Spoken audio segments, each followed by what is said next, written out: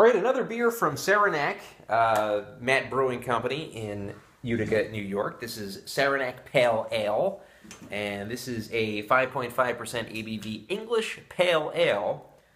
We're going to serve in an English pint glass. 78 on Beer Advocate. Again, that's Saranac 70. I'll coin a phrase now, the Saranac 70s for Beer Advocate, because it seems like a lot of their beers are in the okay range on Beer Advocate. The last one that we did, the Long John Ale, I really liked that one. And I gave it a little bit of a higher rating, so we'll see how this one does. 78 Beer Advocate, 44 rate beer. It's brewed with 6 malts and aggressively hopped with hand-selected English Kent Goldings and Frugal's hops. So there you go. 32 IBUs, not extremely hoppy. It says deliciously rich and flavorful. This is a complex beer with an easy-going taste, a happy contradiction in a bottle. Saranac Pale Ale. So, of course, pale ales usually are just kind of a simplistic style. So the fact that it's apparently complex is very interesting. Let's pour her into this English pint glass, Guinness, straight from Ireland, and we see that amber color, orangey. Definitely a pale ale / IPA looking pour. We have about 3/4 of a head right there. Just a nice, very orangey, very nice looking hue to this pale ale. I like it. Let's get the aroma now. Interesting, very interesting. Very citrusy, very grapefruity. However,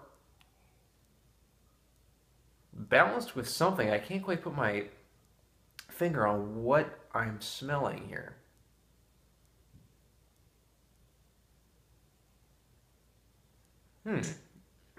Very fruity, like very citrusy, grapefruity, and just, I don't know, I really can't quite put my, watery? Is that kind of still, I don't know, it's very melony, watery, not watermelon, but watery melony, if that makes any sense.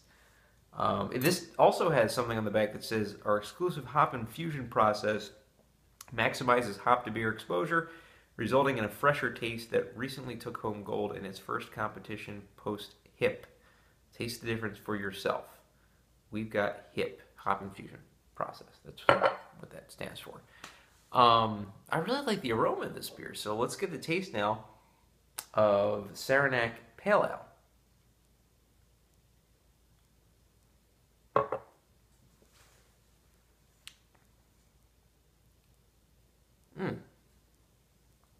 Not getting any hop bite from this. Of course, the IBUs are 32, which isn't extremely high.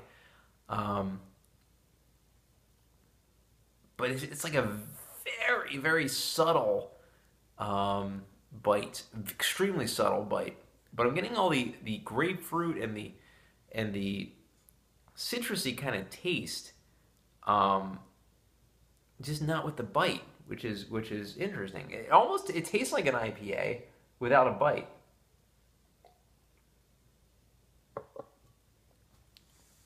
Wow, this is really a different tasting beer. I think I like what Saranac did here. It really differentiates itself from a lot of the other beers. I'm gonna go ahead and give Saranac Pale Ale an 8 out of 10, just like Long John. Saranac's kind of starting to really win me over with these last 2 beers. They used to just be the kind of middle of the road beer, but this hop infusion process, I mean, a lot of beer, a lot of breweries kind of have this, oh, we have this crazy process that we do this, and you taste the beer and you're like, okay, this isn't really like, spectacular, or this isn't really different. This beer does taste different. It tastes like this process actually did something to this beer, that it's more saturated, more, the fact that it has everything in an IPA, it's a pale ale, but it doesn't really have any hop bite to it, which it's just flooring me right now. So great job by Saranac, and I could probably have a few of these, definitely with some spicy food. So Saranac Pale Ale, 8 out of 10. Thanks.